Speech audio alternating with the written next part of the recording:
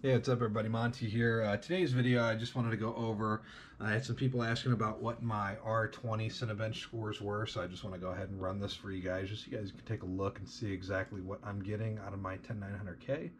So as you can see here, I do have Cinebench R20, I do got CPU and single core both showing, so I can go ahead and run one. Run one, start this. Down here as well. We're starting to crank up a little bit, as you can see. We're getting a little warm now.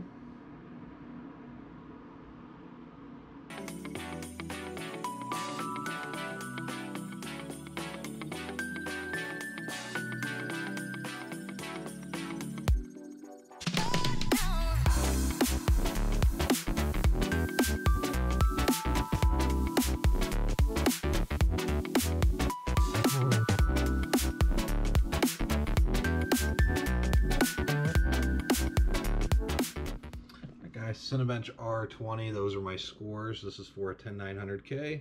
If you guys were curious, that's the score that I'm getting. I'm getting 515 single core, 6295 multi-core for Cinebench R20.